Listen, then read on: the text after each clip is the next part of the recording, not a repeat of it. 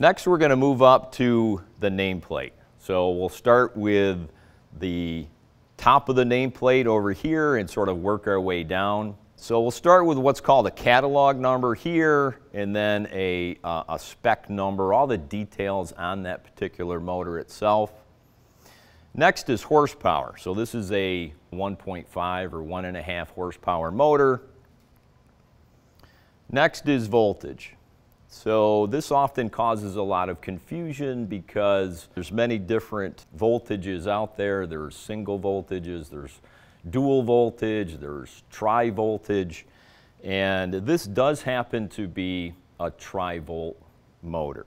So if we look at that, we'll see that it's 208-230/460.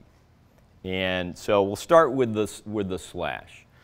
So basically the slash means that there's two different ways to wire this motor. Everything to the left of the slash is what's called low voltage, and we can see that up here, which we'll get into more detail there in a minute. And to the right of the slash, that's what we call high voltage, and then we would follow this wiring diagram here called high voltage. The other thing that is in here, we can see the dash. Of course, we can't have another slash because that would mean that there's three different ways to wire this, which there isn't. There's only two different ways to wire it. There is a dash, and oftentimes that gets confused with a minimum because your typical standard tolerance for motor voltage is plus or minus 10% of the nameplate. So that often gets confused with a minimum, which technically would be 207 volts, but people think, well, that's close enough, it's 208. But no, this means that this can handle a true 208 supply coming in.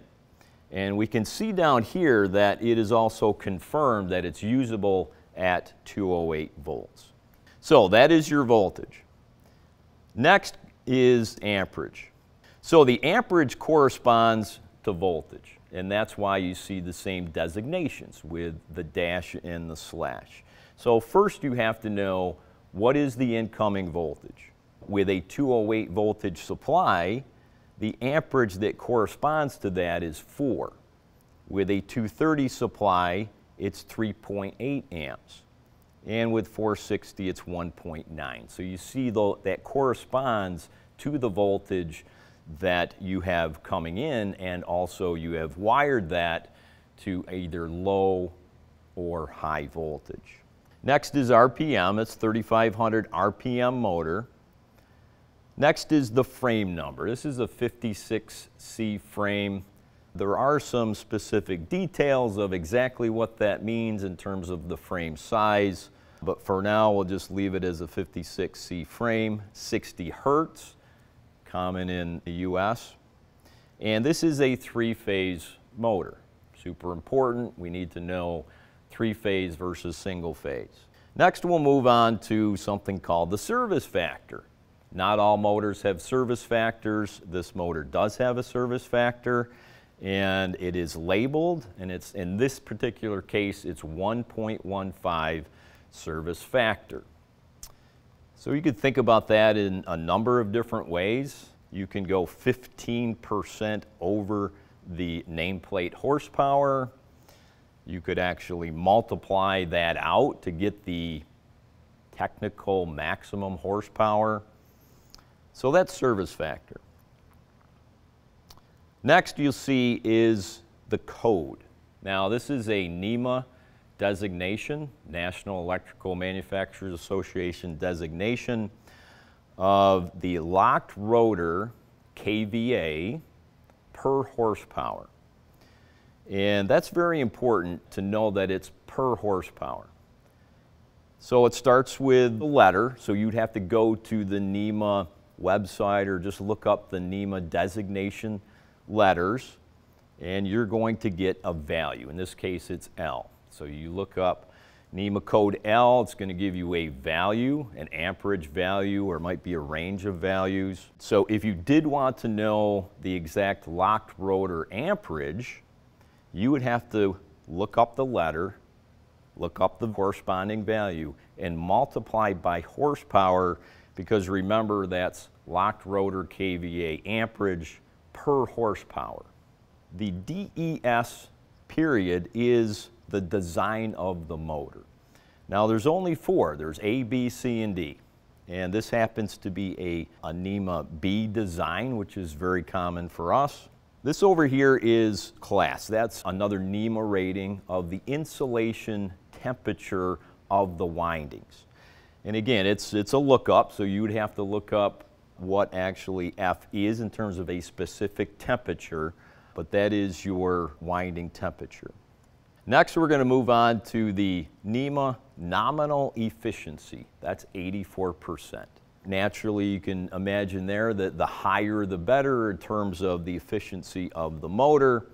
One thing to keep in mind, if you did want to know the cost of operation, you would need to know the efficiency of the motor as well as the efficiency of the pump. That would be a lookup on the technical manual. So you would need to know both. So here we can see that efficiency of the motor. Next we see power factor. Power factor, it's a percentage, and in this case it's 85%. The higher the better, and that is a ratio of the real power to the apparent power. So next we see a rating, and that's 40 degrees C ambient temperature. And again, looking at another reminder that this is usable at 208 voltage. Next we see the bearing. So there is a DE, a drive end bearing number, and then an ODE, an opposite drive end bearing number there. Next is what type of motor do we have? And we can see that's a TEFC, and that's totally enclosed fan cooled, so you can kind of see the design of that motor. Last here is the serial number.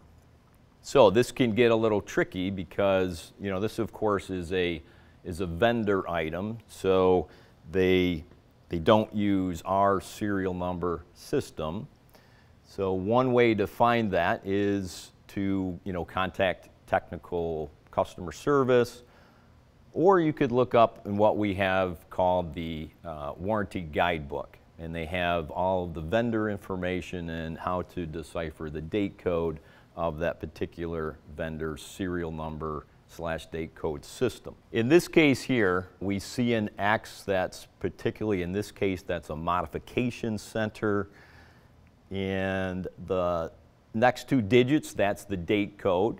So you can see that's a 2016. We just grabbed this motor out for an example, and the next 2 digits are the month. So that's 11 of 2016. Again, that's the date code of that motor.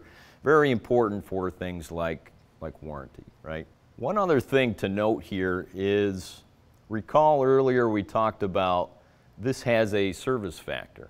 So if it has a service factor, it's going to have service factor amps. Now in this case, it is not listed on the nameplate, but if a motor has a service factor, it has service factor amps. Just in this case, it is not listed on the label.